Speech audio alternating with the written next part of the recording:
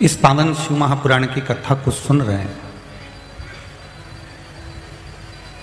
और सुनने के साथ में अपने जीवन पर उतार रहे हैं, वो कहीं ना कहीं भगवान की अविरल भक्ति को प्राप्त कर रहा है।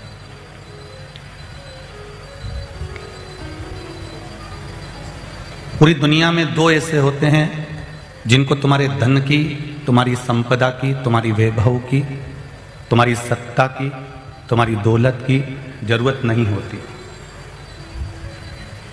उनको केवल अगर चाहिए तो तुम्हारा थोड़ा सा समय चाहिए।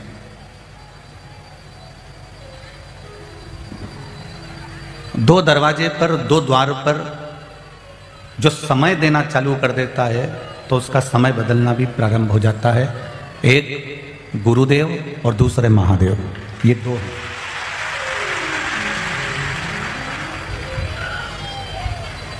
जिसने गुरुदेव के यहां पर जाकर गुरु आश्रम में, गुरु सेवा में, जहां पर आपने सेवा प्रदान करी है, और दूसरा है महादेव के द्वार पर।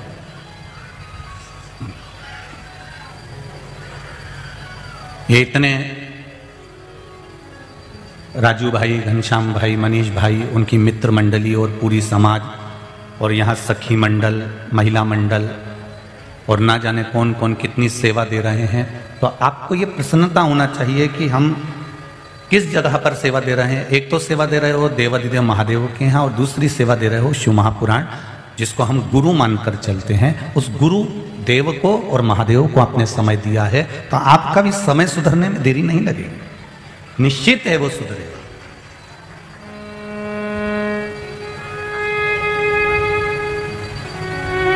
भगवत स्मरण में, भगवत भजन में, भगवत कीर्तन में, भगवत मंत्र माला में, नाम स्मरण में जो हमने थोड़ा सा भी समय लगाया है भगवान की भक्ति में, शिव के द्वार पर, शंकर भगवान की चौखट पर, या हमने गुरु जी के दरवाजे पर जाकर कहीं थोड़ी झाड़ू लगा दी, थोड़ी सेवा कर दी, थोड़ा प्रसाद बांट दिया, थोड़ा काम कर दिया, थोड़ा पानी भर दिया, या थोड़ा सामान सोर लिया, या उनकी सेवा में हम लगे हैं, तो वो खाली नहीं जा सकता।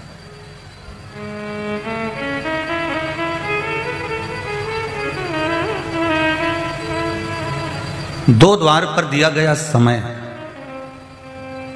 दो दरवाजे पर लगाया गया आपका समय कभी व्यर्थ नहीं जाएगा। महादेव के आगे और एक गुरुदेव के आगे कभी अपने धन का बखान मत करो कि मेरे पास में ऐसा है, मैं कितना कर सकता हूं, मैं ऐसा कर दूंगा, मैं ऐसा कर दूंगा। नहीं नहीं, ना तो हमें महादेव के सामने कहना है, ना हमें गुरुदेव के सामने कहना है। एक गुरुदेव के सामने और एक महादेव के सामने हमारे अहंकार का परिचय हमको नहीं देना। थोड़ा सा अहंकार राजा परीक्षित के मस्तक पर चढ़ गया था, थोड़ा सा अभिमान राजा परीक्षित को आ गया था, थोड़ी सी अभिमत्ता राजा परीक्षित को आ गई थी, तो मृत्यु उसके करीब में आ गई थी।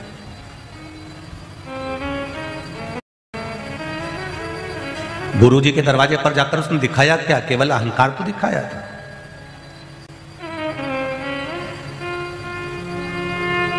शमी ऋषि के आश्रम में पहुंचकर राजा परीक्षित ने अपने अभिमान को प्रकट करा। बड़ा राजा आया है और ये प्रणाम नहीं कर रहे, नमन नहीं कर रहे, और ना उठकर पानी पिला रहे हैं, तो उनको क्रोध आ गया, और क्रोध आया तो वो उसने मरा हुआ सांप उठा के उनके गले में डाल दिया। तुम कितने भी करोड़पति हो, तुम कितने भी धनपति हो, तुम कितने भी सत्तापति हो, तुम्हारा वैभव कितना भी हो,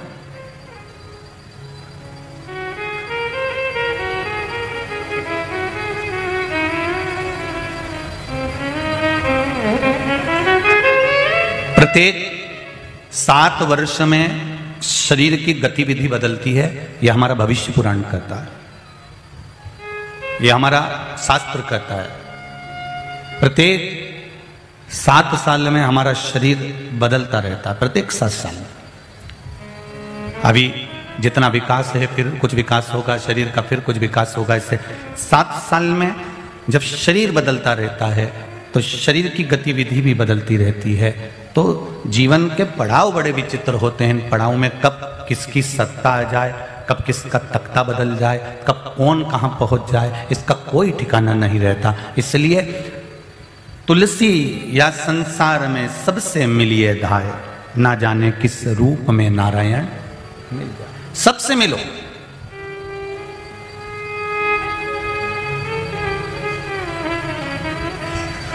सबके प्रति समर्पण का भाव रखिए। पर गुरु के द्वार पर जाकर जैसे राजा परीक्षित ने थोड़ा सा अहंकार दिखा दिया था, थोड़ा सा अभिमान दिखा दिया था। अभिमान ये दिखाया कि मैं हस्तिनापुर का नरेश आया हूं और ये मेरे को पानी तक नहीं पिला सकता है, ऐसा गुरु है। गुरु के दरवाजे पर दिखाया अहंकार। गुरु कभी कुछ नहीं कहता। शमीक ऋषि ने कोई श्राप नहीं दिया, कोई अपशब्द नहीं किया, कोई ताना नहीं दिया, कोई आड़ी टेढ़ी बात नहीं करी, कोई गलत बात नहीं करी। पर शमीक ऋषि ने कुछ नहीं कहा। पर जो श्रृंगी ऋषि थे, जो श्रृंगी बाबा थे, उन श्रृंगी ऋषि ने श्राप दे दिया। जिस राजा ने मेरे पिता के गले में मरा हुआ सर्प डाला है, उसकी मृत्यु 7वें दिन तक्षक नाग के डसे से हो जाए।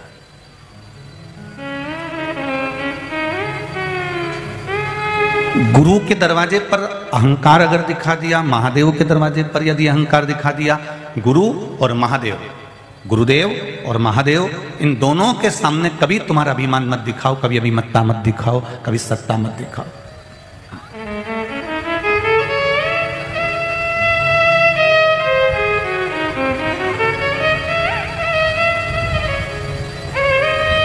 गुरुदेव और महादेव के सामने जाकर हमेशा एक बात कहो कि मैं तो तुम्हारे चरणों की धूल हूं, मेरे पास में कुछ भी नहीं, कुछ नहीं। गुरु जब तक पकड़ कर रखे, सतगुरु जब तक पकड़ कर रखे, और मेरा देवाधिदेव महादेव जब तक पकड़ कर रखे, किसी की सामर्थ्यता नहीं है कि वो तुम्हारी डोर को कोई काट दे। तुम उड़ते जाओगे, बढ़ते जाओ, बढ़ते जाओ, चढ़ते जाओ।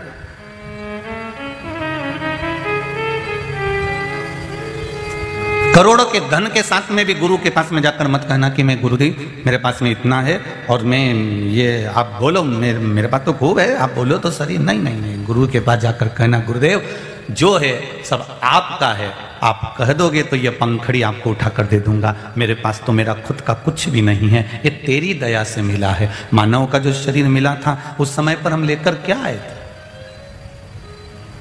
मां के गर्भ से जब जन्म हुआ था तब यह भी नहीं मालूम था कि हमारी आंखें भी दो होंगी, कि नासिका के छिद्र भी सही होंगे, कि हम हाथ पैर से चल फिर सकते हैं क्या?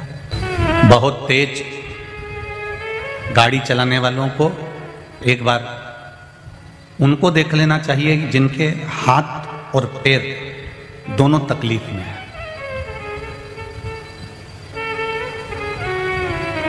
गुजरात के छोकरा होन, डीकरा होन, तुम बहुत तेज गाड़ी चलाते हो, ध्यान रखें। तुम गाड़ी लेकर नहीं निकले हो, एक पत्नी का हृदय, माता का हृदय, पिता का हृदय तुम अपने साथ में लेकर निकले हो। तुम्हें अगर चोट लगेगी तो वो भी जीवित चले जाएंगे। ये मां का हृदय तुम्हारे साथ। अच्छे से सुन लीजिएगा, जितने भी डीकरा ऑन बैठे हैं, डीकरी ऑन भी सुनेगा।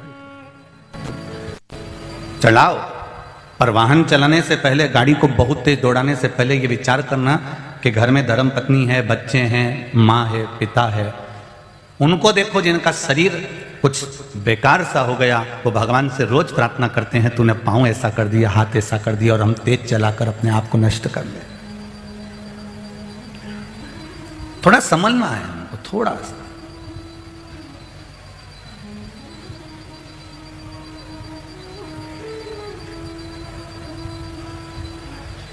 गाड़ी में और गाली में, कौन कौन सी चीज में? बोलो बोलो, जम के बोलो।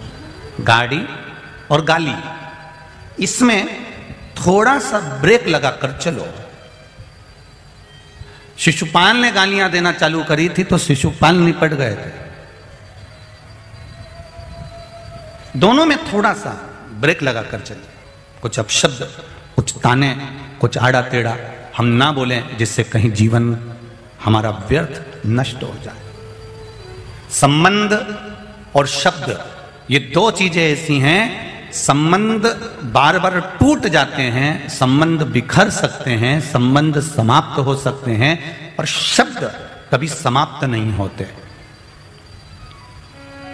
किसी ने तुमको एक तलवार से घाव लगा दिया, वो घाव भरा जाएगा। बंदूक से गोली मार दी, गोली का घाव भरा जाएगा। किसी ने पत्थर मार दिया, पत्थर का घाव भरा जाएगा। और जो शब्द मुख से कहे जाते हैं उसका घाव कभी जिंदगी में नहीं भराता, वो मरते दम तक रहता है, वो नहीं भराता। नई नवेली बहू आई, सास ने अगर दो शब्द उस समय पर कह दिया, नई बहू आई है, थोड़ा संभल कर चलिए, प्रेम से चलिए, उसको कोई ऐसा शब्द मत बोल देना कि वो जिंदगी भर याद रखे। और होता है किसी किसी बहू के साथ में जो बात, जो व्यवहार, पति कुछ बोल देता है या सास कुछ बोल देती है या ससुर कुछ बोल देता है, देवरानी जेठानी कुछ बोल देती है, भले वो बुढ़ापा भी आ जाता है ना तो वो बहू भूलती नहीं है, 4 लोगों में कह देती है हमारे साथ तो खूब करा।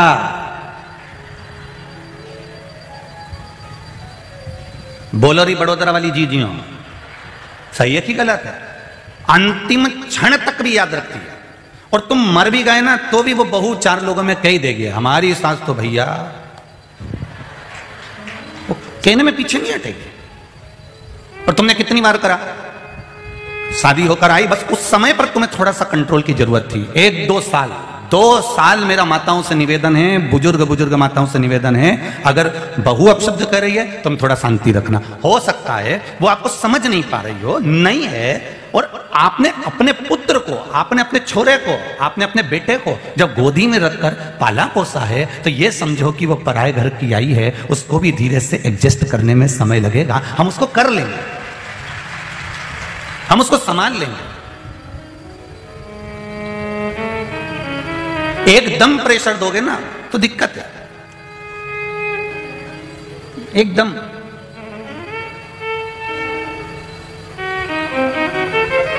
थोड़ा सा संभालिए उसको, थोड़ा, कोई बात नहीं बेटा, हो गया ना, कोई बात नहीं, चल तू तो अपना काम कर, चलता रहता है, तो मनुष्य देह बेटा, चलेगा। जब से शिव महापुराण की कथा टीवी पर आ रही है तब से घरों में विवाद कम हो गया, क्योंकि ज्यादातर माताएं सब टीवी के सामने लगी रहती है, कोई मोबाइल पर लगी रहती है, कोई कहीं लगी रहती है, तो विवाद टल गया। अब 3 घंटा तो उसका कथा में निकल जाता है, अब कथा की तैयारी करती है, 3 घंटा कथा में निकल गया, फिर 1-2 घंटा जो कथा सुनी है उसका असर तो रहेगा, भले बाकी का समय नहीं रहे पर 1-2 घंटा तो रहेगा। अब 1-2 घंटा असर रहता है तो फिर इतनी देर में फिर रात हो जाती है, और रात हो जाती है तो भोजन करे, अब ये सवेरे भी उठी, सासू तो सेवा में लग गई, मंदिर गई, 1 लोटा पानी चढ़ाने गई, मंदिर से आई, 10 बज गई, खाना खाया, थोड़ी देर लेट गई, फिर कथा की तैयारी हो गई, 2 बजे कथा आ गई। और महाराज का भी कोई ठिकाना नहीं रहता, कभी कथा 2 बजे दे देता, कभी 1 बजे दे देता। नहीं, ये बदल बदल कर समय इसलिए दिया जाता है जिससे आप लड़ाई का समय अगर 1 बजे का करो तो अगली कथा हमने 1 बजे रख दी। तुम अगर प्लानिंग बनाते हो कि 1 बजे हम लड़ेंगे, अगली कथा हम नहीं सुनेंगे और 1 बजे लड़ेंगे, 2 बजे कथा आती है तो 1 बजे लड़ेंगे, तो कथा का टाइम चेंज कर दिया, इसलिए बैतुल की कथा 1 बजे रख दी कि तुम अब 6 बजे के बाद लड़ो।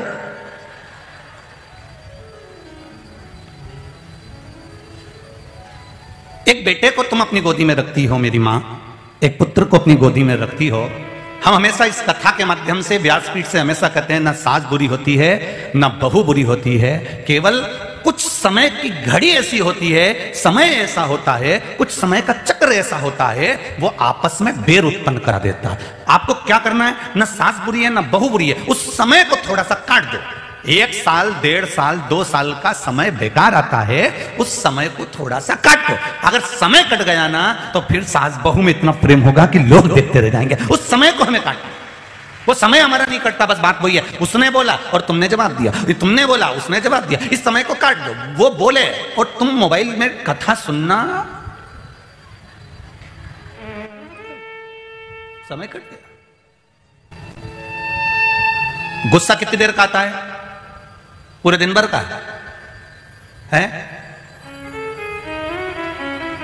पूरे दिन भर का तो किसी को गुस्सा नहीं आता होगा। गुस्सा कितनी देर का आता है, थोड़ी सी देर का। उस थोड़ी सी देर के गुस्से में व्यक्ति कमरे में गया, घर के अंदर गया, चक्कू उठा लाया, तलवार उठा लाया और किसी को मार दिया। कितनी देर लगी, 10 मिनट। अंदर गया, डंडा लाया, तलवार लाया, बंदूक लाया, चक्कू लाया और गोद दिया। अब 10 मिनट उसको मारने में लगे।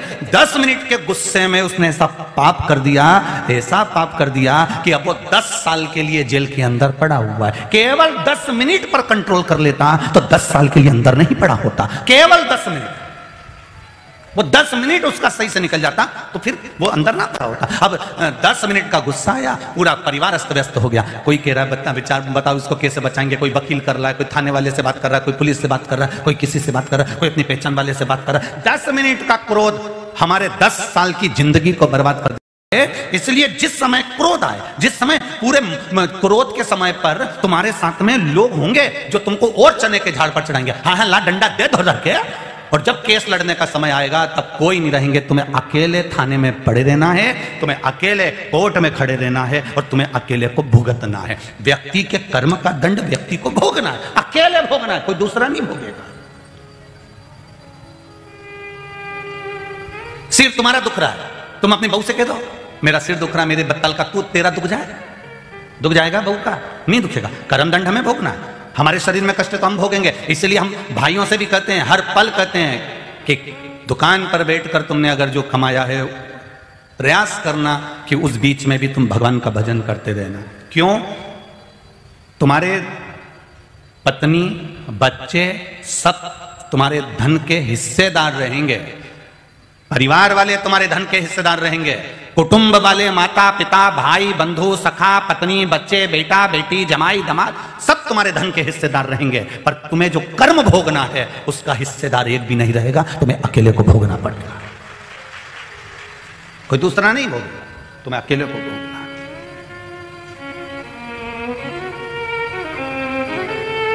महाराज जितना बन सके उसको संभालने का प्रयास करें, जितना बन सके उसको समझाने का प्रयास करें। अच्छा समझा भी उसी को सकते हो जो समझ जाए। अब जो नहीं समझे तो उसको क्या करोगे? बोलो, जम के बोलो रे बड़ोदरा वाली जीजी, और जीजा हो तुम भी बोलो रे, बोलो जरा। अब तुम भी कहती हो कि समझाया उसी को जा सकता है जो, बोलो बोलो जम के बोलो, जो समझ जाए। और जो नहीं समझे, नहीं समझाओगे ना उसको तो फिर बहू से क्यों भिड़ती हो? जब वो समझे ही नहीं तो क्या भिड़ना? बहू कहे मैं सास से भिड़ूं, क्यों भिड़े? जब तुझे मालूम है तू समझा के रह गई, डोकरी को, अम्मा को, माता को। वो नहीं समझे तो क्यों समझा? तो अपने आप को समझाना थोड़ा सा, तो अपने आप को समझा कि ये नहीं सुधरेगी तो मैं सुधर जाऊं, उसमें क्या दिक्कत? आप गन्ना बोलते हैं या साटा बोलते हैं? चीनी एक बोलो तो सुनाई दिया, इतना सारा बोल दिया। खेरची,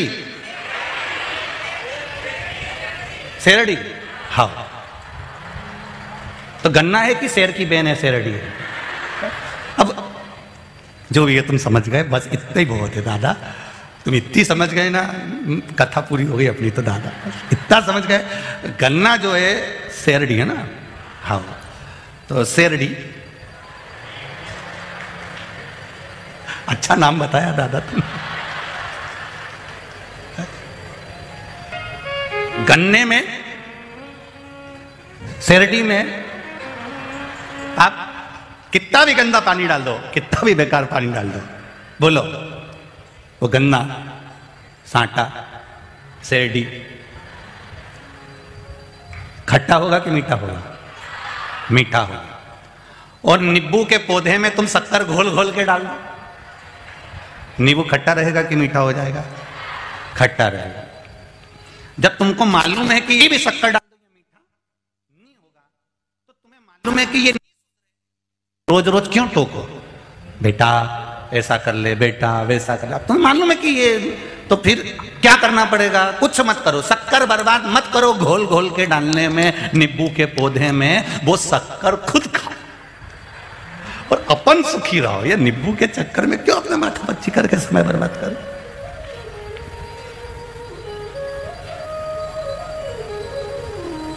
कई लोग हमसे भी कहते हैं, ऐसा नहीं कि तुमसे कहते हैं, कई लोग हमारे पास में भी पत्र भेजते हैं, गुरुजी, ओ महाराज जी, इतने सारे लोग तुम्हें कथा में सुनने के लिए आते हैं, क्या इन सबको कथा समझ में आ जाती है?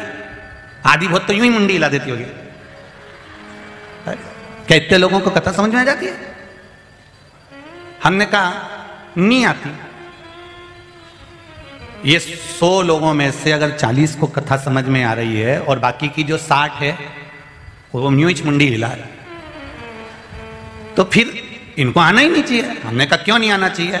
एक नल के नीचे एक लगा हंडा, मटका, वो मटके में पानी भरा रहा है। ये 40 लोग वो हैं जिनके अंदर पानी भरा रहा है, और 60 लोग ऐसे हैं जो नल के नीचे बैठे हैं और मटका उल्टा है, हंडा उल्टा है।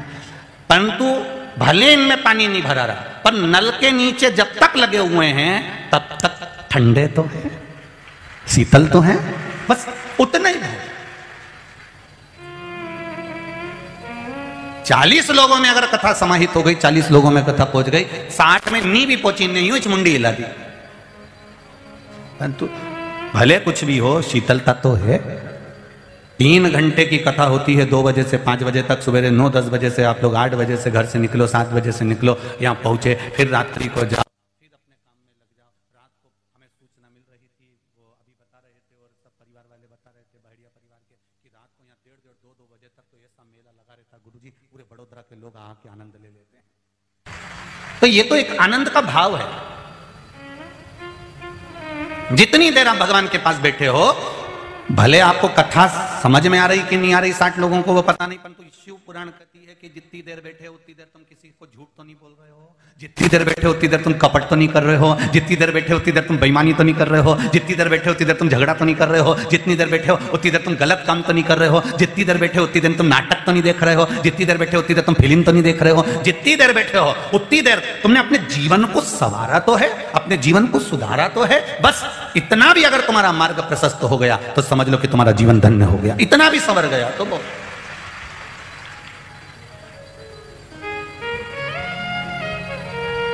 बोल बम का नारा है, एक सहारा।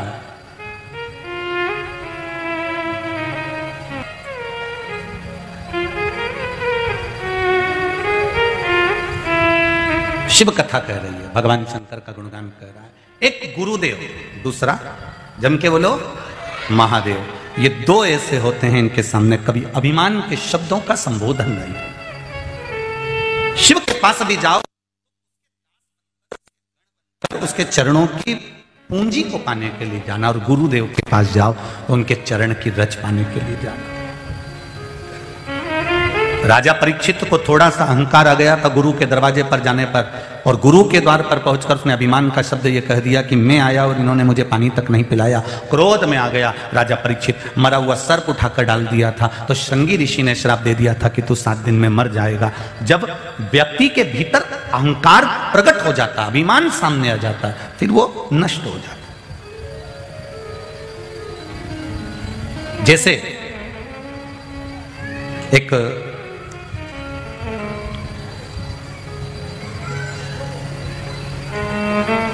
साधु वन में रहता था।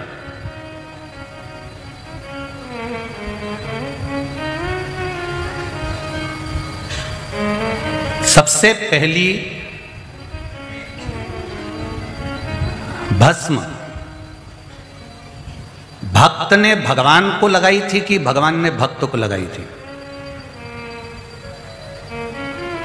कोई तुमसे पूछ सकता है?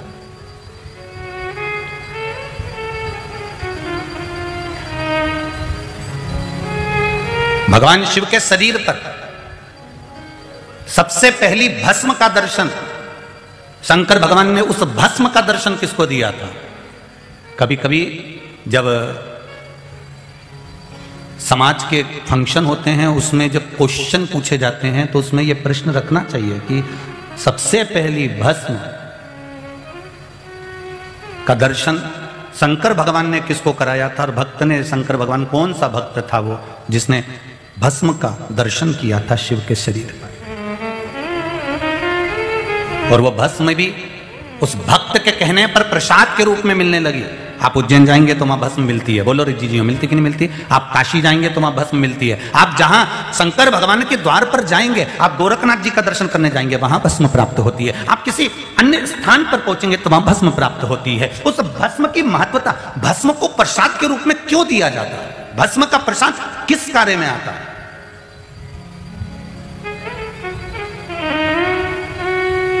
मंदिर से नारियल दिया जाता है, किसी मंदिर से श्रीफल दिया जाता है, कहीं आप दर्शन करने गए, किसी ने आपको श्रीफल दे दिया। दो जगह पर मिला हुआ श्रीफल का स्मरण करिएगा जरा। एक कोई आपसे मिलने आया, कहीं आपको सम्मान के लिए बुलाया, सत्कार के लिए बुलाया, कोई अतिथि के रूप में बुलाया, आपको शाल उड़ाया और श्रीफल दे दिया। उस श्रीफल को आप किसी को भी दे सकते हो, उस श्रीफल को आप कभी भी प्रदान कर सकते हो, वहीं कि वहीं उठाकर दे सकते हो, वहीं कि वहीं छोड़ सकते हो। पर किसी मंदिर में गए और मंदिर में जाने के बाद किसी विशाल मंदिर में, किसी श्रेष्ठ मंदिर में आपको किसी ने आतिथ्य के भाव में एक श्रीफल दे दिया। अंदर मंदिर से पंडित जी ने उठाया, पुजारी जी ने उठाया और श्रीफल आपको प्रदान कर दिया। अब उस श्रीफल का तुम क्या करोगे? अब किसी को लगता है कि हम इसको फोड़ कर खा गए और अपमान हो गया तो भगवान का, और किसी को लगता है इस श्रीफल को हम अपने घर में कहीं लाल कपड़े में, कहीं पीला कपड़ा में, कहीं इस कपड़े में बांध के रख लेते हैं। महाराज, कई लोगों को लगता है इस श्रीफल को हम किसी दूसरे को देते हैं, पर भगवान का प्रसाद हमको मिला था, हम कैसे दूसरे को देते हैं? वो श्रीफल जो गुरु ने दिया है, वो श्रीफल जो मंदिर से मिला हुआ है, वो श्रीफल जो किसी ने प्रदान करा है, वो श्रीफल जो किसी सदगुरु के हाथ से मिल गया, वो श्रीफल जो मंदिर में हम दर्शन करने गए, पुजारी जी ने, पंडित जी ने भगवान के सामने उसको छुआकर हमको दे दिया। उस श्रीफल की महत्वता का व्याख्यान, वर्णन, प्रसाद।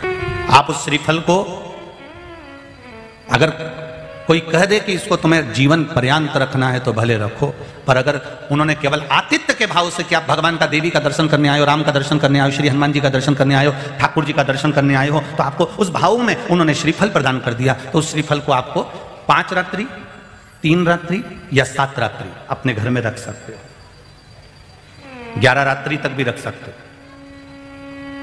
और यदि आप उससे प्रसाद में प्रयोग में लेना चाहते हैं तो प्रसाद में भी उसको पा सकते हैं। फिर कोई रात्रि को नहीं देखना आपको, आपको तो बस मिला, आपने 2-3 दिवस में उसको प्रसाद में प्रयोग में ले लिया। पर हमारा जो शास्त्र कह रहा है, जो भगवान के प्रसाद में हमको मंदिर से श्रीफल मिलता है, वो श्रीफल हमें, उस प्रसाद के श्रीफल को दूसरे को आतिथ्य में नहीं देना है। हम बहुत गलती कर जाते हैं कई बार, उस श्रीफल को हमने बाकी के श्रीफल के साथ मिला लिया और मालूम पड़े वो दूसरे को चले गया। नहीं, या तो उसको प्रसाद के रूप में प्रयोग कर लो, या फिर उसको रखने के बाद में फिर किसी श्रेष्ठ जगह पर उसका विसर्जन हो जाए तो श्रेष्ठ। इतनी जगह गए तुम, पावागढ़ गए, वहां से माता जी ने नारियल दे दिया, वहां से लिया, फिर अंबाजी गए, वहां से नारियल लिया, फिर कहीं गए, वहां से नारियल लिया। अब इतना नारियल को तो तुम अपने यहाँ बांध कर रखोगे नहीं। उसी तरह भस्म का प्ररूप भी हमारे वर्णन किया गया। एक साधु जिसका नाम था प्रनद, क्या नाम है? जम के बोलो जरा, प्रनद बोलो जम के। प्रनद नाम का साधु, तपस्वी, मुनि, संत, जो भगवान शंकर की आराधना करता, उसको शिव की आराधना के सिवा कुछ भाता ही नहीं है।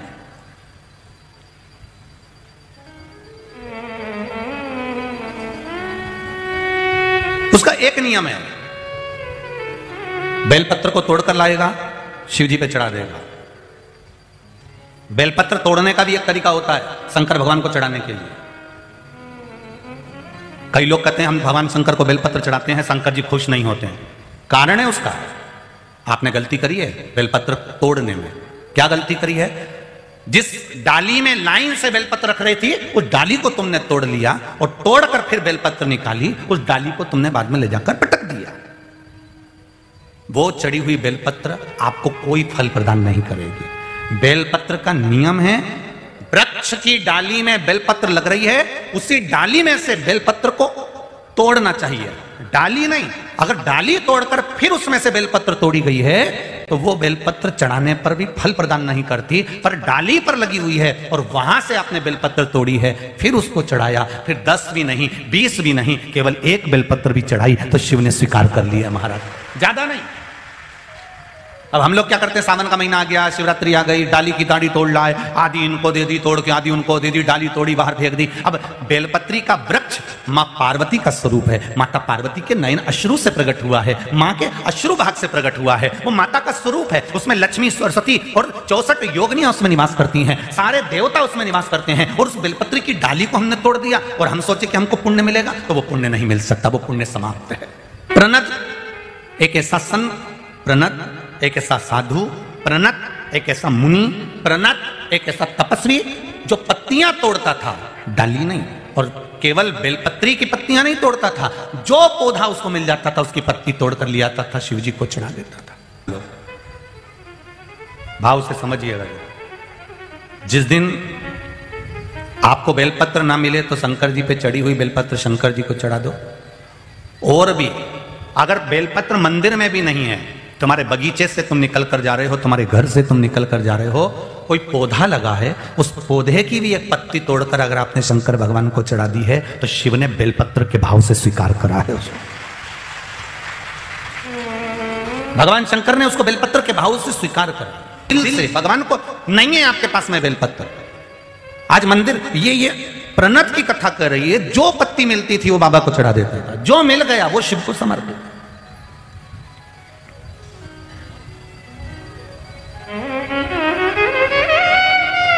एक बात कहना चाहेंगे, आस्था चैनल पर जितने लोग सुन रहे हैं और जितने फेसबुक यूट्यूब पर सुन रहे हैं और जितने इस बड़ोदरा की पावन धरा पर सुन रहे हैं, कोई नारियल लेकर जाए मंदिर में, कोई बेलपत्री लेकर जाए, कोई चना चिरौंजी लेकर मंदिर में जाए, कोई अगरबत्ती दिया लेकर जाए, मेरे महादेव हमेशा तुम्हारे नारियल चना चिरौंजी और अगरबत्ती और दिए का इंतजार नहीं करते। महादेव कहते हैं कोई दिल लेकर आ जाए, बस मैं उसको मिल जाता हूं। नारियल लाने वाले ढेर मिलेंगे, अगरबत्ती लाने वाले ढेर मिलेंगे, चना चिरौंजी लाने वाले ढेर मिलेंगे, भगवान को 10 रुपया 5 रुपया भेंट चढ़ाने वाले ढेर मिलेंगे, 100 200 500 रुपए चढ़ाने वाले भी ढेर मिलेंगे, 1 रुपया चढ़ाने वाले भी ढेर मिलेंगे, दिया लगाने वाले भी ढेर मिलेंगे, अगरबत्ती लगाने वाले भी ढेर मिलेंगे। पर भगवान के पास नारियल ले जाने वाले, अगरबत्ती ले जाने वाले, धूप बत्ती ले जाने वाले, सामान ले जाने वाले ढेर मिलते हैं, पर भगवान के पास दिल ले जाने वाले बहुत कम मिलते हैं। शिव कहते हैं मेरे पास दिल लेकर आए, हृदय से आओ। एक लोटा जल भी ला रहे हो ना तो उसमें छल नहीं होना चाहिए, उसमें दिखावा नहीं। प्रत्येक घर के व्यक्ति को कह दो, और मेरा तो माताओं से भी निवेदन, अपने अपने पतियों से भी कहो, दुकान पर जाते हो, नौकरी पर जाते हो, सर्विस में जाते हो, सुबेरे उठो, सबसे पहले एक लोटा जल शंकर भगवान को चढ़ाइए। कारण क्या उसका, क्या कारण है? दुकान पर बैठकर पति कमा रहा है, नौकरी करने पति जा रहा है, सर्विस करने पति जा रहा है, कमा कर वो ला रहा है, अपने बच्चों के लिए, अपनी पत्नी के लिए, अपने परिवार के लिए सुबह 8 बजे का, 9 बजे का, 10 बजे का निकलता है, शाम को 6 बजे थक कर अपने घर में आता है। घर में आया बेचारा, चुपचाप आया, भोजन करा, विश्राम किया, फिर सुबह जाने की तैयारी हो जाती है। ऑफिस में, नौकरी में, धंधे में, सर्विस में उसको झूठ भी बोलना पड़ता है, उसको बेईमानी भी करना पड़ती है, उसको कपट भी करना पड़ता है, उसको छल भी करना पड़ता है, तब जाकर वो अपने परिवार का भरण पोषण कर सकता है।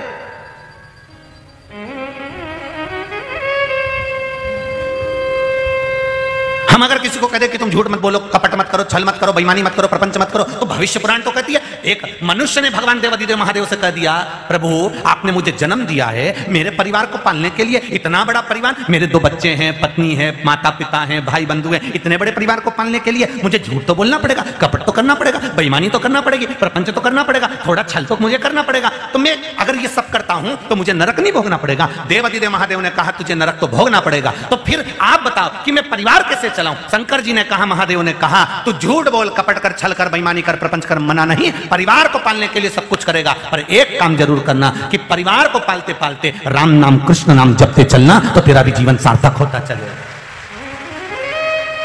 हम कमाने में तो लग गए, पर भगवान को हमने छोड़ दिया। ये पत्नी का फर्ज है, धर्म पत्नी का फर्ज है, अपने पति को 1 लोटा पानी भर कर दे। स्नान करके आयो, पानी उठाओ, पहले शंकर जी के मंदिर जाओ, जाओ जरा, पास में मंदिर है ना, चले जाओ, 1 लोटा जल चढ़ा के आओ, जाओ तो जरा जल्दी से। ये पत्नी को करना पड़ेगा। तुम जब जिद पर अड़ती हो तो वो ऑफिस से भी 1 घंटे पहले आ जाता है। तुम जब जिद पर अड़ती हो तो तुम्हें मायके छोड़ने चले जाता है। जब तुम केवल वस्तु की जिद मत करो, सामान की जिद मत करो, एक जिद ये भी करो कि तुम्हें मंदिर जाना है, 1 लोटा जल चढ़ाकर आना है। उसका फल क्या मिलेगा? तुम्हारे घर की औलाद, जिस पिता के द्वारा, जिस पुत्र का जन्म होता है, माता के द्वारा पुत्र का जन्म होता है, वो बेटा, जिस घर के माँ बाप 1 लोटा जल शंकर भगवान को चढ़ाना प्रारंभ कर देते हैं, तो देवराज की कथा शिवमहापुराण में आती है।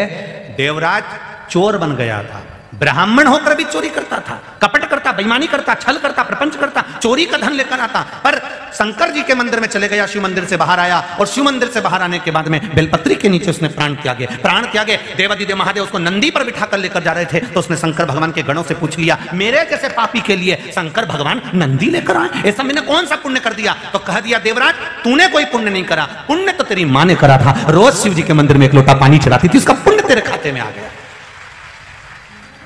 मां ने जो पुण्य करा वो बेटे के खाते में चले गया।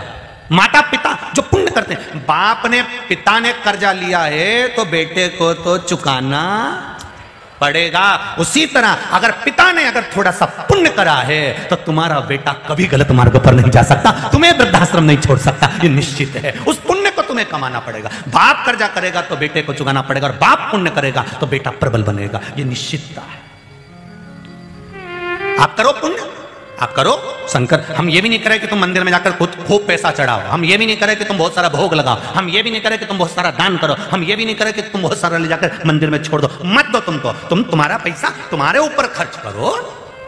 अगर 10,000 रुपए महीना कमाते हो, 20,000 रुपए महीना कमाते हो, कम से कम 2,000 रुपए तो अपने ऊपर खर्च करके देखो रे। जोड़ जोड़ के मरे जा रहा है। औलाद एप्पल का मोबाइल चला रहा है और तुम वही कीपैड पे लगे।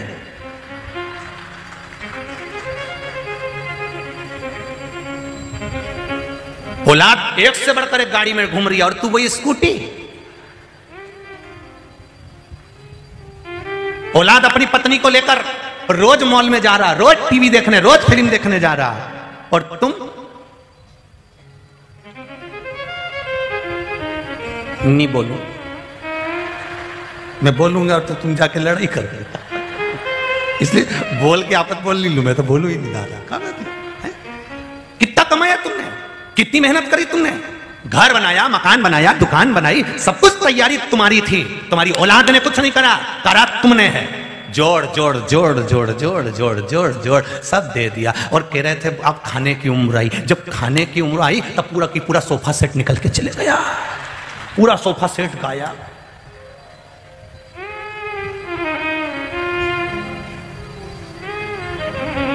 अब सोचा अब खाऊंगा, बादाम खा लिए एक दिन 10-12, मालूम पड़े 12 दिन बादाम ने पीछा नहीं छोड़ा। एक दिन में 12 बार जाना चालू कर दो। अब खाएगा तो कोई पच रही है। फुल आप 1 रुपया भी मत दो किसी को, हम तो आपसे खाएंगे, मत दो, अपने ऊपर खर्च तो करो, अपने ऊपर खर्च करो।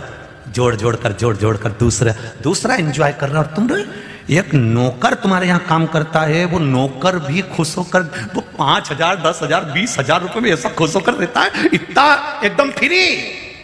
उसने कह दिया सेठ जी कल नहीं आऊंगा, क्यों? पत्नी को लेकर जा रही हूं। तू अकेला दुकान पर बैठा, वो अपनी पत्नी को लेकर सिनेमा देख रहा, नौकर इतना सेठ, और सेठ लगा। अब मैं नहीं संभालूंगा तो कौन संभालेगा, मैं नहीं करूंगा तो कौन करेगा, मैं नहीं करूंगा तो कौन करेगा। और जब ऊपर चले गया फिर कौन करेगा? फिर भी हम सब कथा में जाके बैठ जाएंगे गुरुजी, फिर दुकान पे कौन बैठेगा? और मान लो मेरे को कथा याद आती है चेन्नई की पत्नी ने, उनकी स्टील की फैक्ट्री है, और उनकी पत्नी ने उनके पति से कह दिया, सुनो, माहेश्वरी भवन में कथा थी, पत्नी ने कहा मुझे कथा कराना है शिव पुराण। पति ने कहा मुझे समय नहीं मिल रहा, बेटे को बोल दे वो बैठ जाएगा। बेटे ने कहा पापा मैं तो जा रहा हूँ काम से, मम्मी से बोल दो अकेली कथा में बैठ जाएगी। मम्मी ने कह दिया कि वो शिव पुराण की कथा अकेले में होती नहीं, बैठना पड़ेगा तुमको जोड़े से। पति ने कहा 2-2 फैक्ट्रियां कौन देखेगा, कथा में बैठ जाऊंगा तो। पत्नी कहती है मान लो मैं मर गई तो तुम कितने दिन छुट्टी मनाओगे वो बताओ तुम। तो चेन्नई के माहेश्वरी भवन की कथा किया, मान लो मैं मर गई, कितने दिन की छुट्टी मनाओगे? पति बोलता फालतू की बात करती है तू तो, नहीं तुम मुझे बताओ यार, पहले मैं मर गई तो कितने दिन की छुट्टी मनाओगे? मनाना पड़ती है, वो तो पत्नी हो तुम हमारी, रहना तो पड़ेगा, घर में सब आएंगे जाएंगे। बस 10-12 दिन तो घर में रखोगे ना, उसके 12 दिन में से 7 दिन मुझे दे दो। तुम ये सोचो मैं निपट गई, तुम पंतु मेरे साथ कथा में बैठो 7 दिन। वो सारदा जी की पत्नी, सारदा थे कि काबरा तो ध्यान नहीं आ रहा मेरे को, तो उनकी पत्नी, तो वो दोनों पति पत्नी कथा में बैठे दोनों। और जब 7 दिन शिव महापुराण के पूरे हुए तो उनके पति कहते हैं गुरुदेव हर साल एक कथा दे दिया करो, बस इतनी कृपा कर दिया करो। अब हर साल कहां कथा मिले, समय हो तो कथा मिलता। थोड़ा ये कमाओ, खूब कमाओ, दिल से कमाओ, पर जो कमा रहे हो उसको अपने ऊपर खर्च करना भी सीखो। अभी नए नए कपड़े, स्वेटर, एक से बढ़कर एक इनार, ओडी, ओडी बोले क्या बोले, हाँ जो भी हो, ओडी बाबा, तो जो भी बोले वो, जो एक से बढ़कर एक रखी। हर बार पत्नी कहती है नया वाला पहन लो ना, आओ नया पहन के क्या करेंगे, पुराना निकाल लिया, वही स्वेटर, वही कोट, वही सामान, पुराना की पुराना, रगेड़े जा रही है, रगेड़े जा रही है, रगेड़े जा रही है। और बच्चे, उनको प्रत्येक कार्यक्रम में नया चाहिए। और तुम्हारे जेब में जो रुमाल पड़ा है वो भी ऐसा हो रहा मुंगेरी लाल का हसीन सपना। वो रुमाल देखो जेब का जरा निकाल के, सबके सामने निकालता भी नहीं है, चुपचाप से निकाल के वापिस धर लेता। कमा रहा इतना, खर्च कर नहीं पाया खुद के ऊपर, फिर बोलो तेरा क्या होगा रे कालिया। अब समझो जरा। मैं बहड़िया परिवार को धन्यवाद दूंगा, आपने अपने समय का, धन का सदुपयोग करा है शिवमहापुराण की कथा करवाकर। लोग शादी में खर्च करते हैं, उसकी कोई गारंटी नहीं होती कि बेटे की शादी करी और 50 लाख रुपए खर्च करा, 25 लाख खर्च करा। कोई गारंटी नहीं है कि बेटे की शादी में 50 लाख खर्च करा, बहू 2 दिन गर्म रोटी देगी कि नहीं देगी। 50 लाख खर्च करने के बाद भी गारंटी नहीं है कि शादी में इतना खर्चा करा तो ये हमारा साथ देंगे कि नहीं साथ देंगे। पर मेरे महादेव की कथा में, मेरे शंकर की कथा में अगर 1 रुपया भी खर्च हुआ है, उसकी गारंटी वहां लिखा गई कि अंत समय तक साथ देगा, अंत समय तक साथ देगा। जो इतने भक्त आए हैं, रात को तो 10-10 हजार, 5-5 हजार, 20-20 हजार लोगों को भोजन करा रहे हो, चाय पिला रहे हो। ये माताएं लगी हुई हैं, कहीं काफी दे रही, कहीं नाश्ता दे रही, कहीं चाय दे रही, कहीं व्यवस्था दे रही, हाथ जोड़ जोड़ कर ले साहब, कहीं पूड़ी, कहीं गुलाब जामुन, कहीं बेसन चक्की, कितने प्रेम से मोहन थाल तुम खिला रहे हो। तुम्हारा खिलाया हुआ ये कभी खाली नहीं जा सकता। उसके भंडारे में लिखा गया, वो जोड़ कर रखा है, वो खाली नहीं होने देगा, वो समाप्त नहीं होने देगा।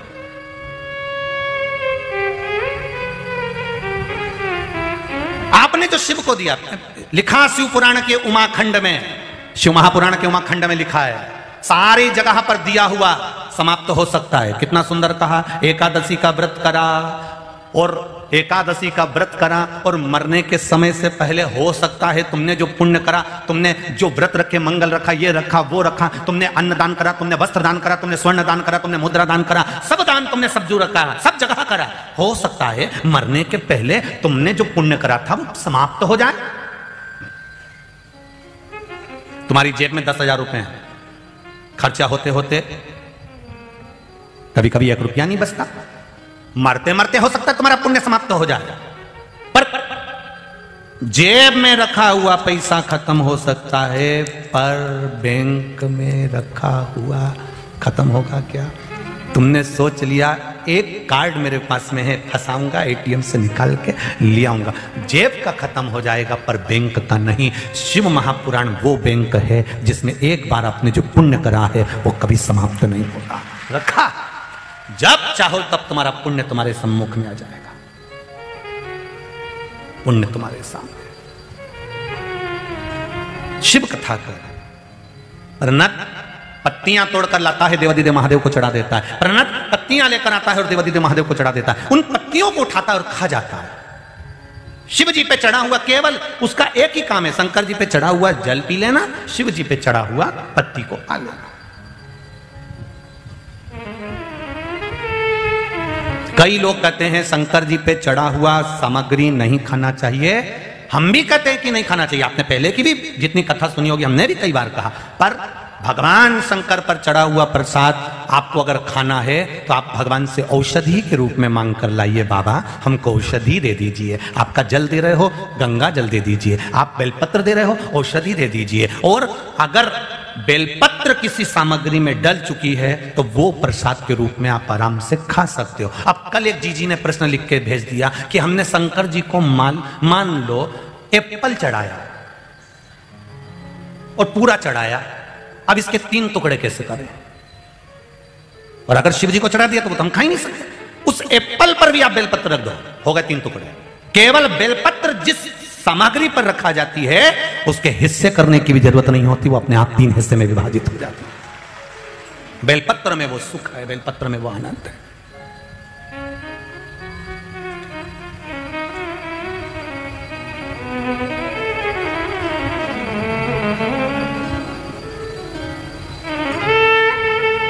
महाराज प्रणत कह रहा है,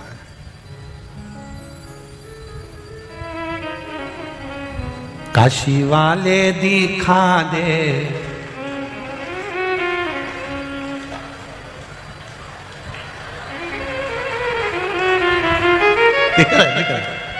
बोले बमा बम बोले शंकर। ये बच्चों ने लिख कर भेजा है, ये बहुत उस्ताद है 304।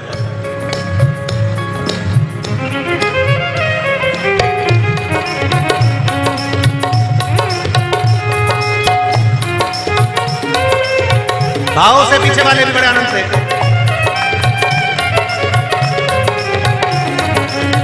लाज रखियो सदा बोले बाबा, हो लाज मेरी मत रखियो सदा बोले बाबा, मत लेना रखवाले बमा बम भोले शंकर, गले में नाग भयंकर बमा बम भोले शंकर, गले में नाग भयंकर, गले में नाग भयंकर बमा बम भोले शंकर, गले में नाग भयंकर बमा बम भोले शंकर, गले में नाग भयंकर।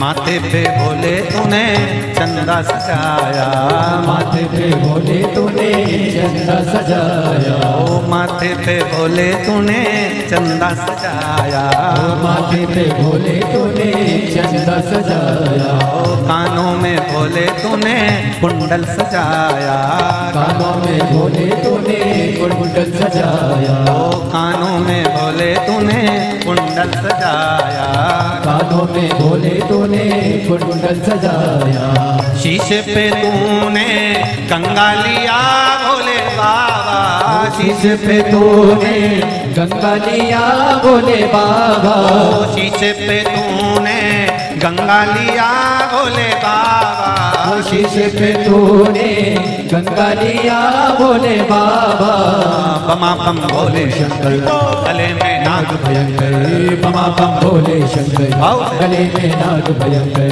बमा बम भोले शंकर। रावण को बाबा तूने लंका दिया है, रावण को बाबा तूने लंका दिया है, रावण को बाबा तूने लंका दिया है, रावण को बाबा तूने लंका दिया है, भस्मासुर को तूने कंकण दिया है, भस्मासुर को तूने कंकण दिया है, भस्मासुर को तूने कंकण दिया है, भस्मासुर को तूने कंकण दिया है, उसी ने तेरा पीछा किया भोले बाबा, उसी ने तेरा पीछा किया भोले बाबा, उसी ने तेरा पीछा किया भोले बाबा, उसी ने तेरा पीछा किया भोले बाबा, बमा बम भोले शंकर, गले में नाग भयंकर, बमा बम भोले शंकर, गले में नाग भयंकर, बमा बम भोले शंकर, गले में नाग भयंकर, बमा बम भोले शंकर, गले में नाग भयंकर। ओ लाज मेरी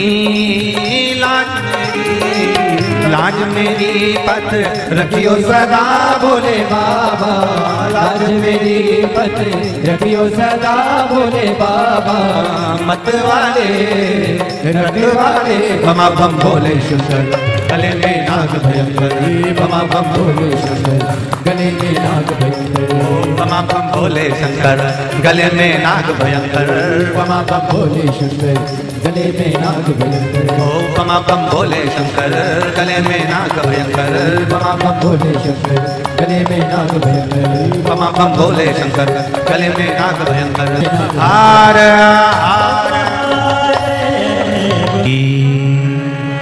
शिवाय नमस्तुभ्यं, श्री शिवाय नमस्तुभ्यं,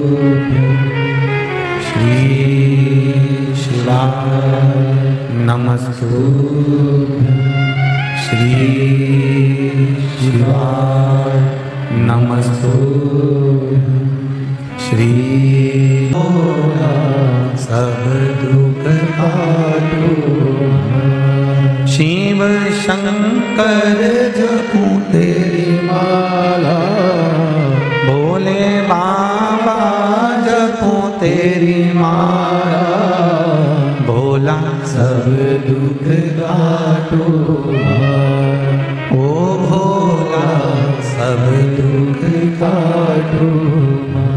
शिव कथा कर रही है। प्रणत शिव जी को बेलपत्र पत्तियां समर्पित कर देता है और रोज जल लाता, जो पत्र भगवान को चढ़ाता वो खा लेता, भगवान की अविरल भक्ति में डूबा रहता, भजन में डूबा रहता। एक बार झोपड़ी बनाने के लिए लकड़ी काट रहा था और लकड़ी काटते समय उसके हाथ में चोट लग गई। चोट लगी तो उसके हाथ में से रक्त निकलना था, उस रक्त की जगह पत्तियों का रस निकल रहा था। ध्यान देना जरा इस बात पर। हाथ में अगर चोट लगती तो रक्त निकलना चाहिए, पर रक्त की जगह पर उसके हाथ से पत्तियों का रस निकल रहा था। अब पत्तियों का रस निकला तो उसने विचार करा, बताओ मैंने कितनी शिव जी की भक्ति करी है, मैंने कितना भगवान शंकर का भजन करा है कि मेरे शरीर में रक्त नहीं बचा।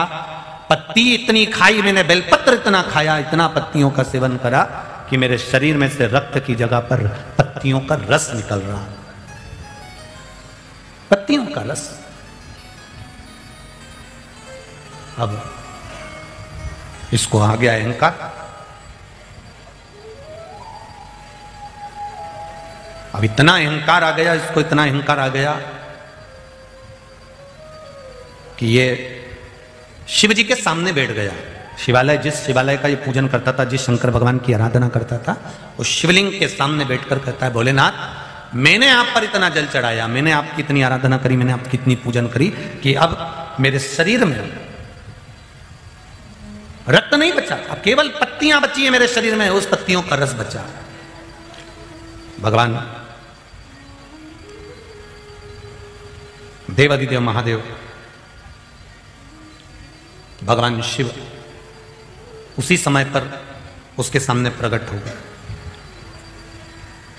जब अपना कोई भक्त गलत मार्ग की ओर जाने लगता है तो मेरा महादेव उसको संभालने का कार्य करता है। एक बार तो मेरा महादेव संभालता ही है। लंकाधिपति रावण को भी भगवान शंकर जी ने संभाला, कहा कि देख लंकेश, तो अभिमान में मत फूलना, अहंकार में तीन गए धन वैभव और वंश ना मानो तो देख लो रावण कौरव और कंस, ये तीनों अभिमत्ता में चले गए। तू ध्यान रख लंकेश, तू भी ध्यान रख। इसको भी समझाया कि ये तू बोल रहा है ये गलत बोल रहा है।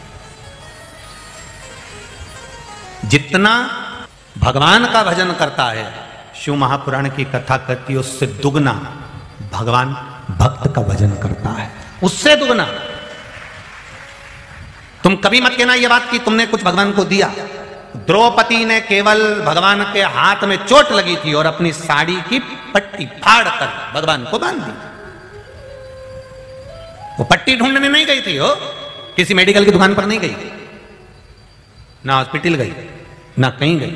उसके शरीर पर जो साड़ी थी उसी की पट्टी फाड़ कर बांध दी। ये समय देखा जाता है। हम आपसे भी कहते हैं समय के अनुकूल चलो। अलग से कुछ नहीं भगवान को देना तुमको भगवान को अलग से कुछ नहीं देना। भगवान को अलग से कुछ देने की जरूरत नहीं है। तुम अगर समय भी देना चाहते हो तो अपने समय में से भगवान को समय निकाल कर दो कि मैं ऑफिस जाऊंगा, उससे पहले शंकर जी के मंदिर जाऊंगा, मैं यहां जाऊंगा, उससे पहले शिव के मंदिर जाऊंगा, मैं अगर भोजन करूंगा तो भगवान को भोग लगा कर करूंगा। ये बस केवल भगवान को तुम अपने ही कार्य में से थोड़ा सा निकाल कर दे दो। अब द्रौपदी ने क्या करा, अपनी पट्टी फाड़ कर साड़ी की भगवान को बांध दी। कितना दिया था? थोड़ा सा। भगवान ने कितना दिया? अभी आपको कहा ये मत सोचो कि हम भगवान को दे रहे हैं। भगवान को तुम थोड़ा देते हो, भगवान तुमको बहुत प्रदान कर देता है। ब्रह्मा जी तुम्हारे भाग्य में कितना होगा उतना देख कर देंगे। भगवान विष्णु तुम्हारे कर्म के अनुसार देंगे। पर मेरा महादेव ना कर्म देखता है ना भाग्य देखता है, वो तो केवल भाव देखकर छप्पड़ फाड़ कर दे देता है। सब पर पाड़ कर दे देता है। वो देव अधिदेव महादेव, वो कभी नहीं देखता कि तुमने क्या दिया, वो तो केवल भाव देख रहा, दिल देख रहा। सारी समस्या का हल एक लोटा जल, केवल एक लोटा जल आप थोड़ा सा भगवान को दे रहे हो, भगवान बहुता में तुमको प्रदान कर रहा। श्री शिवाय नमस्तुभ्यं। शिव तत्व होता ही ऐसा। भगवान शंकर का गुणगान, भगवान शंकर का स्मरण, भगवान शिव की भक्ति एक आनंद का सुख प्रदान कर देती। शिव जी प्रसन्न होकर प्रकट हो गए, भगवान शंकर सामने आ गए और भगवान भोलेनाथ जी प्रकट होकर तुरंत मेरे देवाधिदेव महादेव प्रकट होकर कहते हैं, भोलेनाथ जी प्रकट होकर कहते हैं, सुन जो तुम विचार कर रहे हो प्रनत कि तुम भगवान शिव की आराधना ज्यादा कर रहे हो, इस गलत फेमी में संसार का कोई मनुष्य ना रहे कि मैंने शंकर का मंदिर बनवाया, मैंने शंकर का गुणगान करा, मैंने ऐसा करा, मैंने ये करा। ना ना ना ना, ये तो करते हो तुम भोले बाबा, मेरा नाम होगा। करने वाला तो मेरा देवाधिदेव महादेव। हम तो केवल एक निमित्त, केवल एक निमित्त, उसके सिवा।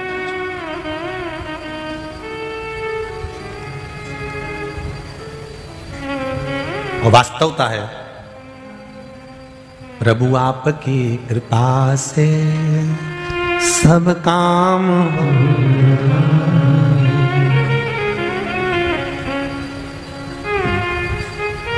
कथा साल साल 2-2 साल पहले मिल जाती है, पर तैयारी करने में जो 2-3 महीने लोगों को लगते हैं, धीरे धीरे चलते चलते चलते चलते छठे दिवस पर आ गई।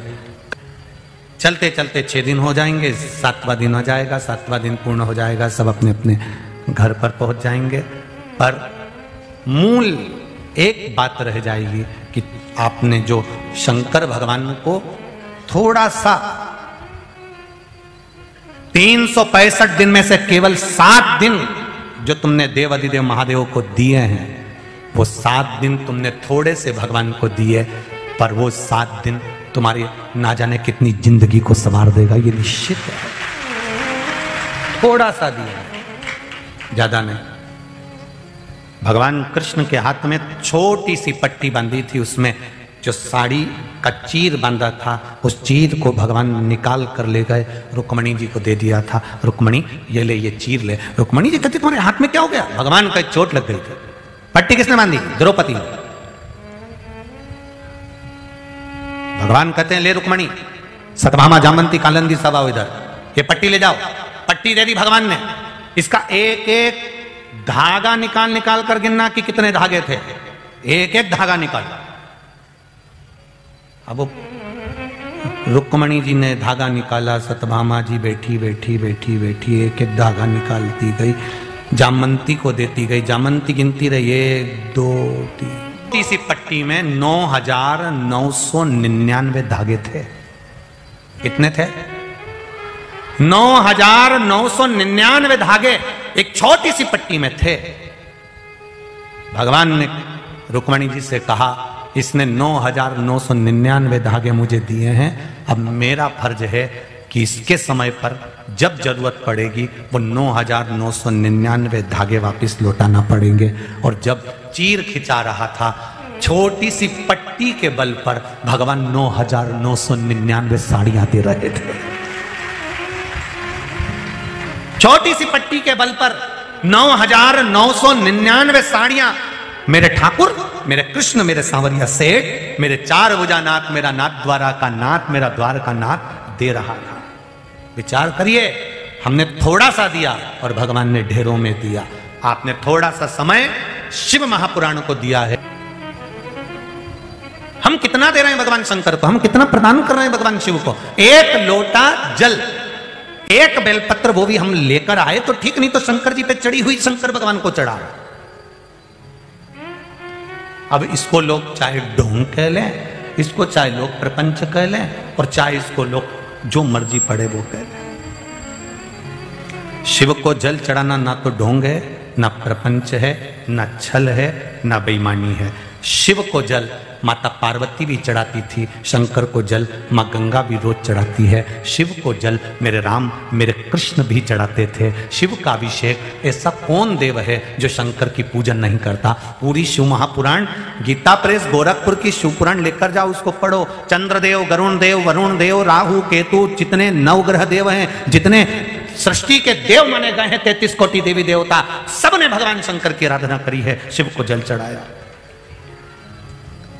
केवल विश्वास रखकर आप भगवान शंकर के मंदिर थोड़ा सा देव शंकर भगवान को, ना आपकी दौलत, ना धन, ना सत्ता, ना वैभव, भगवान शंकर को दिल देने का प्रयास करो, मन देने का प्रयास करो, थोड़ा समय देने का प्रयास करो। एक लोटा जल चढ़ाने में कितनी देर लगती होगी? जीजियों जरा बोलियो तो जरा, बड़ोदरा वाली, कितनी देर लगती होगी? घर से निकलते होगे, मंदिर तक जाते होगे, मंदिर पे चढ़ाकर वापिस आते। ज्यादा से ज्यादा 5 मिनट, 10 मिनट, 15 मिनट, इससे ज्यादा नहीं लगता। पर वो 15 मिनट अगर तुमने देवाधिदेव महादेव को दिया है, तुमने 10 मिनट नवयुवक बेटे बेटियों ने, मैं उनसे भी कहूंगा जो भले जीन्स पहन रहे हैं, टी शर्ट पहन रहे हैं, जिनके पास में रत्ती भर का समय नहीं है क्योंकि मोबाइल ने सारा समय तुम्हारा निगल लिया है, हम उनको भी कहना चाहेंगे 10 मिनट का समय तुम इंटरव्यू देने जाओ, तुम पढ़ाई करो, मेहनत करो, कर्म करो, अच्छी मेहनत करो, उस मेहनत के साथ में शंकर भगवान पर एक बेलपत्र और एक लोटा जल चढ़ाना प्रारंभ करो।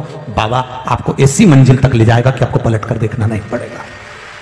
भाई नमस्तुभ्यं, ये शंभु है, मेरा देव अधिदेव महादेव है। हम इन पत्रों को नहीं ले जाते, यहीं रखें, आप पढ़ो, आपको मालूम पड़ेगा कि शंकर है क्या। ना यहां पर बेल है, ना यहां भभूति है, ना यहां पर कुछ तंत्र मंत्र है, यहां तो केवल एक ही मंत्र है सारी समस्या का हल। एक लोटा जल और बोल बम का नारा है, बाबा है, उसके सिवा कोई है ही। भजन में बल। अब सौंप दिया इस जीवन का सब भार तुम्हारे, हे हार तुम्हारे हाथों में और जीत तुम्हारे हाथों में। शिव कृपा से मिला, थोड़ा सा दिया, एक चीर दिया, 9,999 भगवान ने साड़ी दे दी। आधा चावल का दाना मेरे ठाकुर जी ने खाया, 10,000 ब्राह्मण का पेट भर दिया।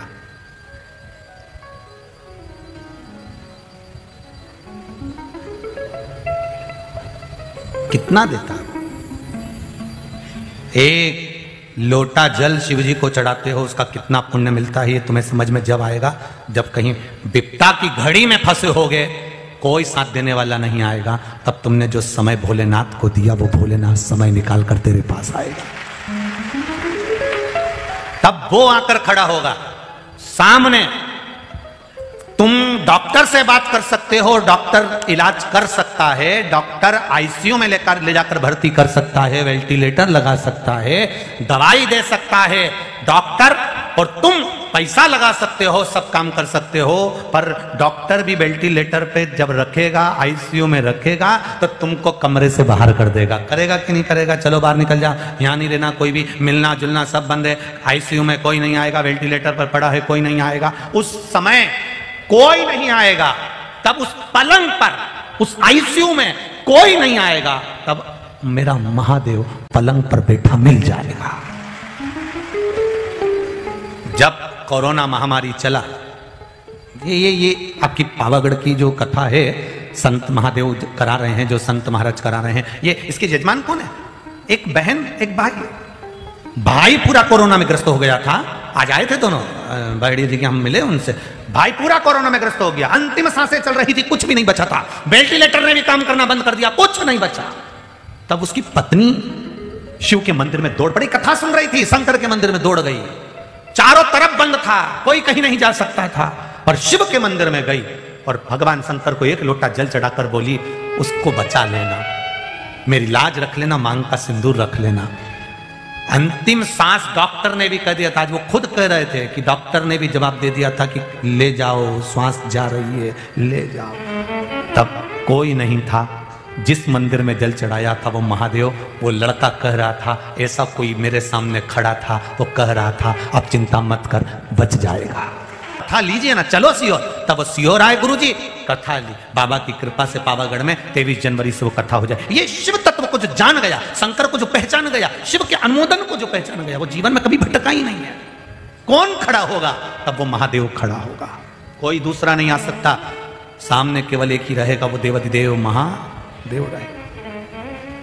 अंत समय प्रभु आना पड़ेगा, वचन दिया तो निभाना पड़ेगा। आए ना आए प्रभु कुटुंब कबीला, अंत समय प्रभु आना पड़ेगा। कोई नहीं आएगा। शिव महापुराण की कथा तुमने सुनी है, तुम उस शंकर को याद कर लेना। जब कहीं विपदा की घड़ी आए, उस समय पर दिल से पुकारना, श्री शिवाय नमस्तुभ्यम, श्री शिवाय नमस्तुभ्यम। वो देवाधिदेव महादेव तुमने दिल से पुकारा, मैंने कथा सुनी है तेरी, मैंने भजन करा है तेरा, कहां है मेरा मां? सामने खड़ा मिल जाएगा।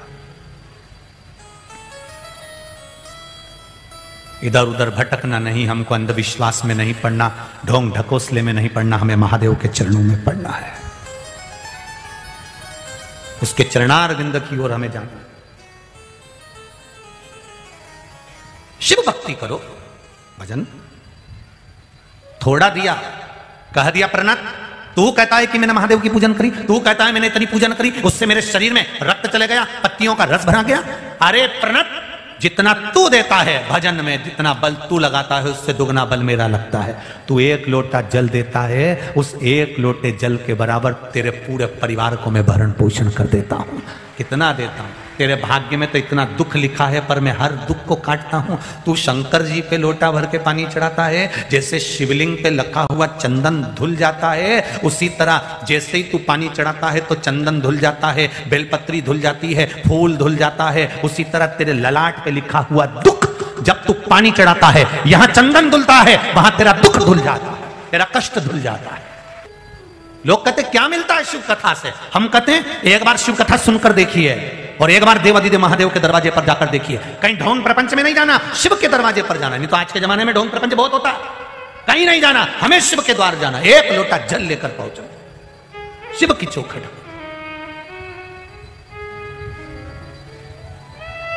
करो, उसका भजन।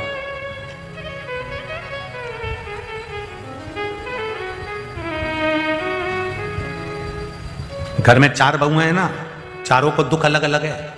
बोलो री जी हो, सही है कि गलत है? एक बहू कहती है मैं घर में से अकेली जाके पानी चढ़ा दूंगी, 3 का भी दुख मिट जाएगा। गवर्नमेंट बहुत चतुर हो गई है। 10th और 12th का जब एग्जाम लेती है तो पेपर हर बच्चे को अलग अलग आता है।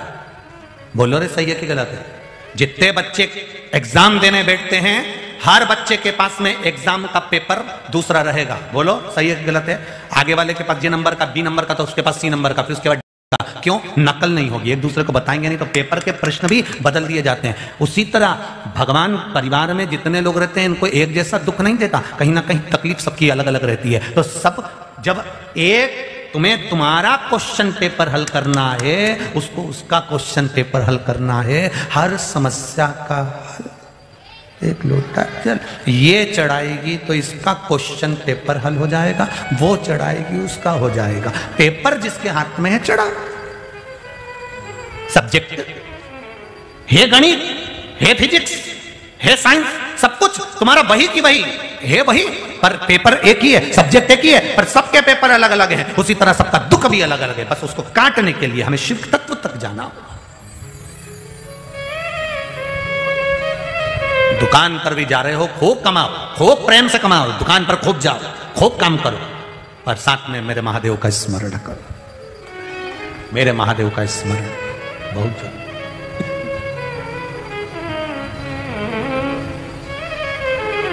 महाराज प्रणत, तूने तो थोड़ा दिया और कह रहा इतना बखान कर रहा। प्रणत, अहंकार मत करना, तू अभिमान मत कर कि मैंने शंकर भगवान की पूजन करी है। जिस पत्ती का रस तेरे शरीर में है, एक दिन ये वृक्ष की पत्तियां भी सूख जाती है, और सूख जाती है तो पेड़ भी जब जलता है, ये पत्तियां भी जब जलती है तो उसकी राख तैयार हो जाती है, भस्म तैयार हो जाती है,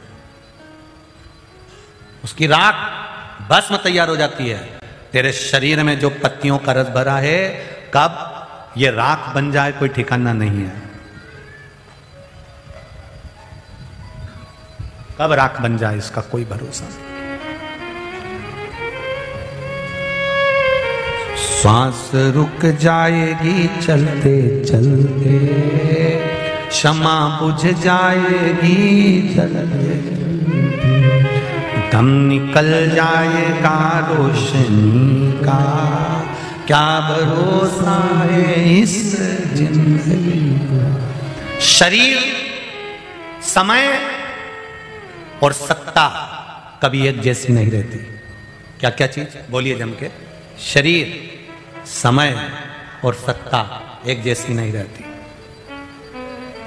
कब समय बदल जाए, किसका समय आ जाए कोई भरोसा नहीं।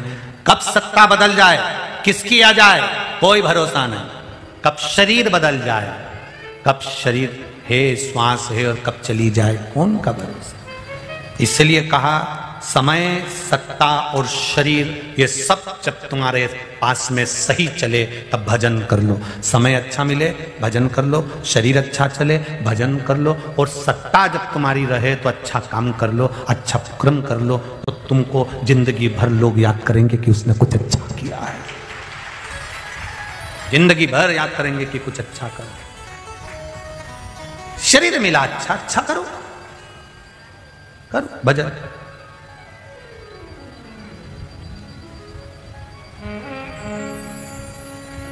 जाएगा जब यहां से कुछ भी ना पास होगा, 2 गज कफन का टुकड़ा तेरा लिबास होगा। कितनी कंपनी की धोती पहनते हो महाराज।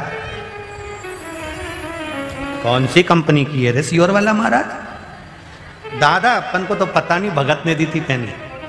ये भी कंपनी की है। घड़ी बांधे ये भी कंपनी की है। रुपट्टा पहने, बोलते जाओ, ये भी कंपनी का है। ये माइक लगा ये भी कंपनी का है। कैमरे लगे ये भी कंपनी के हैं। लाइट लगी ये भी कंपनी का है। टेंट लगा ये भी कंपनी का है। अपने अपने घर में जितना सामान तुम वापरते हो सब कंपनी का है और सब तुम्हारी पसंद का है। पर मरने के बाद जितनी भी सामग्री वापरी जाएगी वो एक भी कंपनी की नहीं रहेगी। लकड़ी में आग लगा रहे कौन सी कंपनी की है। कफन ओढ़ाया कौन सी कंपनी का था। तिल्ली और जौ लाए, चावल लाए, पिंडा बनाया कौन सी कंपनी का था। घी शरीर पे लगाया कौन सी कंपनी का था। कपड़े भी ऐसे ही लिया है, मुर्दे को पहनाने कौन सी कंपनी का था। जितने समधी साल लेकर आते हैं वो कंपनी देखकर नहीं लाते, बोल देते निपट गया दे दो। बेचने वाले को भी मालूम है निपटे हुए व्यक्ति को कैसा कपड़ा देना है, उसको भी मालूम है कौन सी कंपनी का।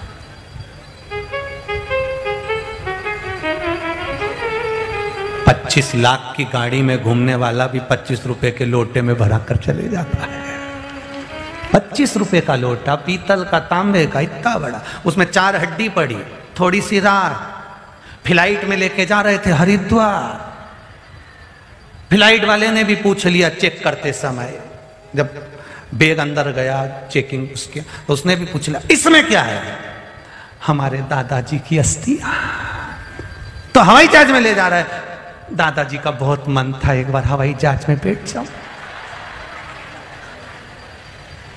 अरे पगला, अरे ओ डीकरा, छोकरा, दादाजी जिंदा थे तब इच्छा थी, मरने के बाद उन्हें थोड़ा ना कहते कि हमारी हड्डी को हवाई जहाज से ले जाना। जिंदा है तब ले जा, जिंदा है तब तक उनको कथा में ले जा, जीवित है तब तक भजन में ले जा। नहीं, जिंदा थे तब दादा कहते थे बेटा कथा हो रही है, तो छोरा कहते बहुत भीड़ है रहने दो, तुम नहीं जाओ। बूढ़े व्यक्ति को ले जाना कौन पसंद करता है। बोई छोरा सुबेरे सुबेरे कुत्ता घुमाना पसंद करता है पर डोकरा डोकरी को नहीं। और बाद में मर गए तब हमारे दादाजी की अंतिम इच्छा थी, वो मशीन वाला चेक कर रहा, इनकी इच्छा प्रकट कर रहा।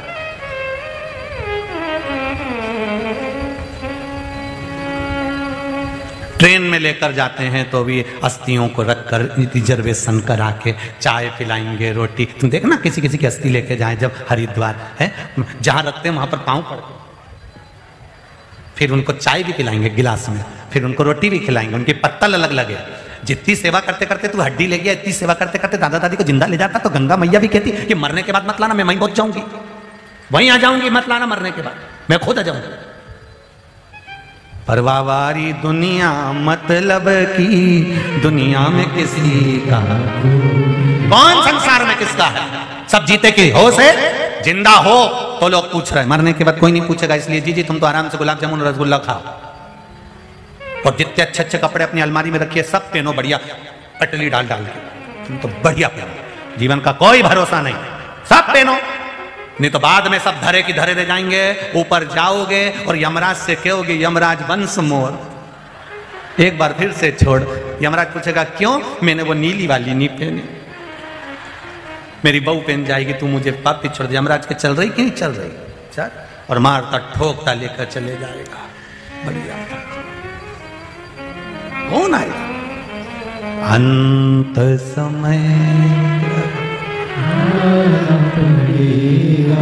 वचन दिया तो निभाना पड़ेगा, आए ना आए प्रभु कुटुंब कबीरा, अंत समय प्रभु आना पड़ेगा। ये शिव महापुराण की कथा ये हमें बताती है कि हमें 2 कदम चलकर भगवान के पास जाना। ये तो कथा कल विराम हो जाएगी, 12 तारीख से बैतुल में चालू हो जाएगी, दोपहर में 1 बजे से 4 बजे तक। माँ ताप्ती शिव महापुराण की कथा, सूर्य भगवान और यमुना जी और ताप्ती का पूरा चरित्र सुनना है उसमें, माता ताप्ती का पूरा वृत्तांत सुनना है, उसका स्मरण करना। त्रिशूल कैसे प्रकट हुआ, त्रिशूल का जन्म कहां से हुआ, त्रिशूल भगवान शंकर के हाथ में कैसे आया, वो कथा हमको ताप्ती कथा में सुनना है, बैतुल की कथा में सुनना। महाराज प्रणत, गलती है तेरी, तू कहता है कि मैंने दिया, सारा शरीर एक दिन जल के भस्म हो जाता है। प्रणत को हंसी आ गई, ऐसा होता है क्या कि जलकर भस्म हो जाएगा? शरीर पूरा भस्म हो जाता है। माना नहीं, शंकर भगवान ने त्रिशूल से अपनी उंगली को काटा, उसमें से भस्म निकलना प्रारंभ हुई। प्रणत ने देखा शिव जी के हाथ से भस्म निकल रही थी, हाथ जोड़कर बोला प्रभु ये कैसा स्वरूप है? शंकर जी कहते हैं ये पंच तत्व में विलीन होने वाला ये शरीर है। जीव को लगता है मैं कर रहा हूं, शंकर जी कहते हैं तू कुछ भी नहीं करता, तेरी श्वास चल रही है, उस श्वास में मैं समाया हूं। जब तक श्वास चलेगी तब तक शरीर रहेगा, जिस दिन श्वास चलना बंद हो गई उस दिन वो शरीर नहीं केवल शव बन जाएगा। शिव है तो शरीर है, शिव गया तो शव बन गया, मैं हूं तो शरीर है, मैं गया तो केवल राख का ढेर बन गया। पहली भस्म का दर्शन प्रणत को शंकर भगवान ने कराया था, और उस भस्म को उठाकर प्रणत ने शिव जी पर चढ़ाया था। वो पहली भस्म श्रृंगार भगवान शंकर का हुआ, पहला भस्म श्रृंगार भगवान शंकर का हुआ। प्रणत ने हाथ जोड़कर कहा प्रभु आपके शिवलिंग पर जो भी आनंद के साथ भस्म समर्पित करता है, उस भस्म का प्रसाद जिस जीव के घर में जाता है उस जीव को आनंद की अनुभूति हो। कहे चपटी भभूत में है खजाना कुबेर का। आपकी भस्म जो आपके शरीर पर भस्म चढ़ती है, वो चढ़ी हुई भस्म कुबेर के भंडार के बराबर होना चाहिए। शिव जी ने कह दिया अरे प्रणत तेरे तप बल से मैं तुझे वर प्रदान करता हूं, मेरे शिवलिंग पर चढ़ी हुई भस्म कुबेर का भंडार भरने वाली होगी। कुबेर का भंडार, उस भस्म की मूलता काशी उज्जैनी शंकर भगवान पर जो भस्म चढ़ाई जाती है उसका फल कितना कितना हजार गुना है महाराज। वो भस्म का अगर प्रसाद तुम्हारे घर पर भी आ जाए तो वो भस्म कोई साधारण नहीं है, उसको संभाल कर रखो। उसको रखना कैसे संभाल कर कि कहीं हम किसी कार्य के लिए जा रहे हैं, अपने कंठ पर लगाकर, मस्तिष्क पर लगाकर, श्रवण में लगाकर, हाथ में लगाकर। कभी लगता है कि शरीर हमारा फड़क रहा है, हाथ कभी कभी आंखें फड़कने लगती है, कभी हाथ फड़कने लगता है, उस शरीर पर थोड़ा सा उस भस्म का प्रयोग कर सकते। शरीर में एकदम बीमारी आ गई, लकवे जैसी बीमारी आ गई, तुरंत बाबा की वो भस्म का प्रयोग कर सकते हो। प्रसाद साधारण नहीं है, शिव पर चढ़ा हुआ एक एक सामग्री बड़ी फल देने वाली।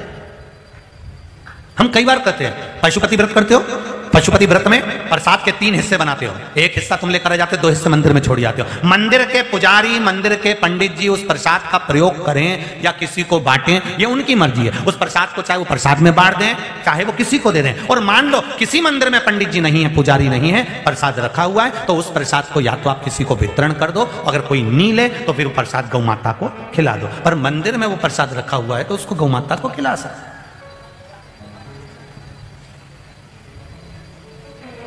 पर आप नहीं खिलाएंगे। जो वहां पर कोई गया दर्शन करने, उसको दिखा कि बहुत सारा प्रसाद है, या तो बांट दे, नहीं बटे तो फिर गौ माता को दे दे, उसको गौ माता को। महाराज शिव कथा कर रहे, भगवान शंकर का संवाद कर रहे, पर ना ये भस्म कोई साधारण नहीं है। माता पार्वती जी ने भगवान शिव जी को जो भाव से समर्पित करा है 7 वस्तुएं, उसमें एक जल है। जल भी शिव को चढ़ाया गया, वो भी प्रसाद का भाव कहता है। आपको कथा में पहले कहा, शिव जी को चढ़ाकर जल का पात्र लेकर जब हम घर पर आए, उसमें थोड़ा सा जल जरूर झेल कर लेकर आए। खाली पात्र मंदिर से नहीं लाना। थोड़ा सा भी जल है तो वो आचमन या घर में छींटने के लिए, सुख देने के लिए। दूसरा, माता पार्वती जी ने शिव जी को चढ़ाया है बेलपत्र, वो बेलपत्र भी प्रसाद का कार्य करता है, उसका भी सुख है।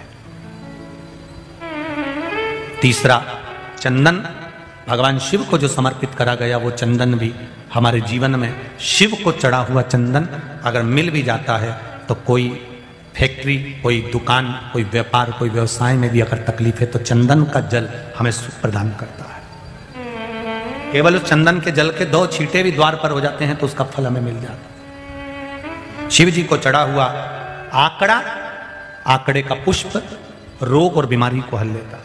शिव जी को चढ़ा हुआ धतूरा सर्व सुख की अनुभूति करा देता है, बड़ी बीमारियों को हरण कर देता है। शिव जी को चढ़ा हुआ भस्म और शंकर जी पे चढ़ा हुआ रुद्राक्ष, ये भी वो प्रसाद है, शिव जी का दिया हुआ प्रसाद है रुद्राक्ष। भगवान देवादिदेव महादेव की कथा कर, परंतु ये संपूर्ण शरीर हमारा, संपूर्ण देह हमारी भस्म से लीन है। कुछ भी नहीं शरीर का, अंत भस्म में मिल जाना ये शरीर का गुण है। अंत में आया समय, भगवान शिव का चरित्र कह रहा है। शिव का प्रसाद अगर ग्रहण भी नहीं कर सकते हो तो शंकर के प्रसाद का मात्र दर्शन ही संपूर्ण पापों का नाश कर देता है। उसको केवल लेकर मस्तक से लगा लेने पर भी हमें सुख का अनुभव हो जाता है। केवल मस्तक से लगा सुख का। मेरे भोले तेरा सहारा है नैया का तू किनारा है, मेरी नैया का तू किनारा